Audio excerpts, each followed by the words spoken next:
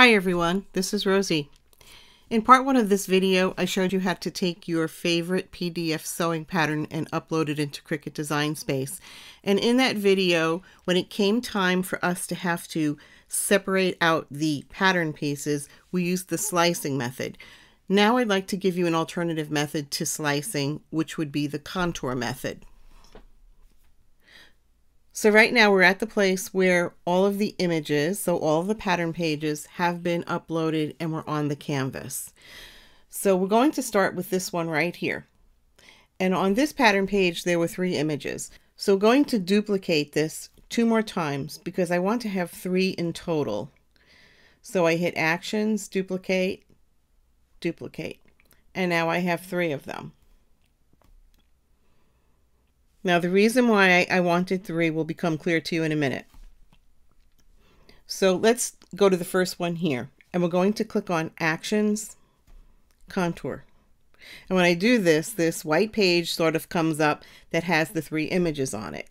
And to eliminate the images, I just simply tap on them with my fingers. So I'm going to tap on the bottom portion, and then I'm going to tap on the square.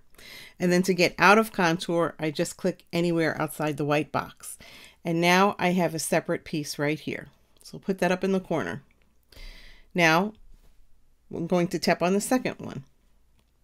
And again, I'm going to hit Actions, Contour. And this time I want to save the bottom piece.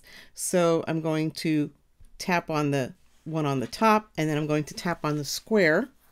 Then I click outside the white box. And now I have this piece right here. So now on the last one, I want to separate out the square.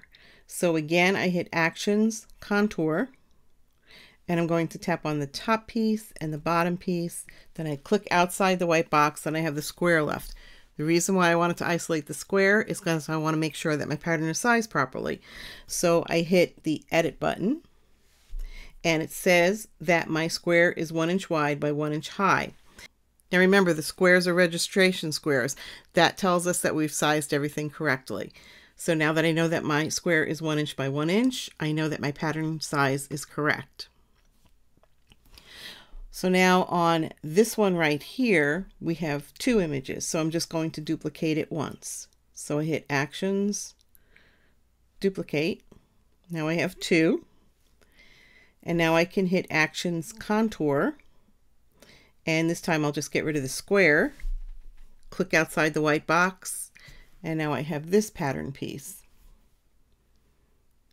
And now I hit Actions, Contour for the next one, and this time I'm going to eliminate the pattern piece, click outside the white box, and I have the square there, and if I hit Edit, it says that it's 1 inch wide by 1 inch high. So again, we know that that piece is sized correctly.